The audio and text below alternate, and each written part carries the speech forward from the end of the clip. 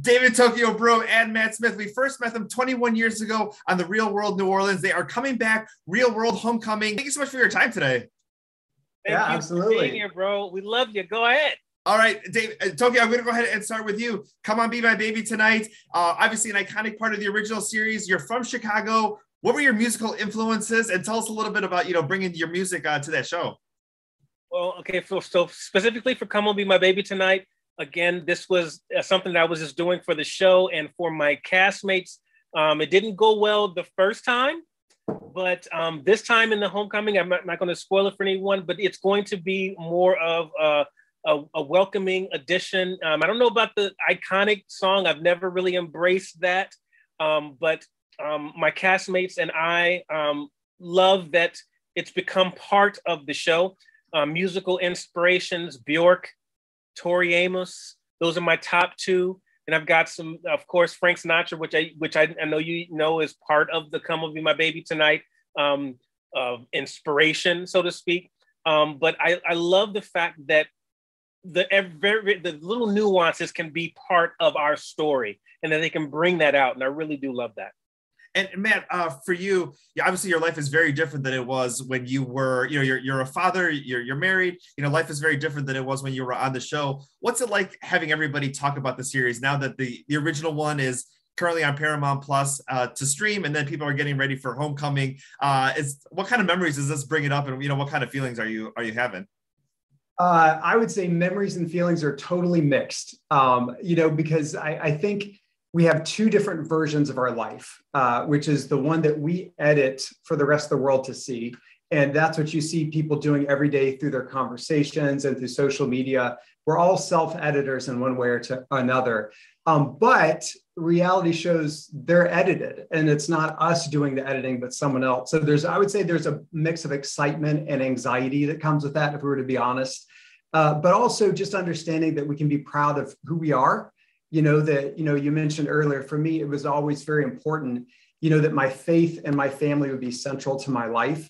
And it was then, and it is now, except my family is different. I'm married, I have 6 children. Can you believe that, man? That is amazing. Congratulations. So, yeah. So I am grown up, just like all your viewers. I paid my taxes last week, took care of the Easter baskets, went to church, so like I am just another grown up in this world who also happened to bump into a reality show. I do want to ask both of you this question. Obviously, this was the time for a certain generation right before 9/11. COVID right now is defining a certain generation. But for people who grew up in that time, this was kind of that last period where we had those conversations about, racial inequality, don't ask, don't tell. I mean, these are some of these issues that people are still dealing with now. What's it like to be having those conversations, especially as we're getting ready for this new reunion to happen?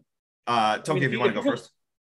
I mean, you bring up a great point, because if you take it to the micro in our cast, we left New Orleans right before Katrina, right? So then that brought up a whole entire essence of racial equality and things like that. And then we went back after Ida.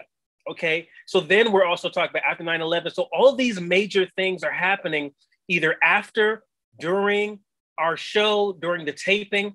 And I'm not saying that we're a catalyst or a driving force or whatever to have that conversation, but it's a blessing to be able to integrate that into our conversation, even as uncomfortable as it may be. But because we have that strength in each other, because we have that love in each other to be able to have the difficult conversations, we kind of, sometimes we succeed, sometimes we don't, but it's the opportunity to show people that this is how we can do it, that we can have that conversation. We can have that opinions and things like that, but still come back together and live copacetically. And what about for you, Matt? Yeah, and I think it's a unique burden, but also a unique opportunity to take our micro world and to talk about the macro situation.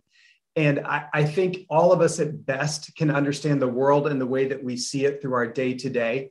And one of the neat things about, the real world from its inception, but also with Homecoming, is that you don't really, you don't retreat into the far corners of your life. What you're doing is you're confronting everything that you've experienced, and you're sharing that with others, whether our past experience have been positive or negative. You bring it out there. So there's a sense of rawness that I think was just built into what we were doing. And then also trying to grapple with the stories going on in the country around us. Like, it's not a pretty thing, like to write an essay about this stuff or to tweet about it with people who agree with everything you've ever said. That part is easy.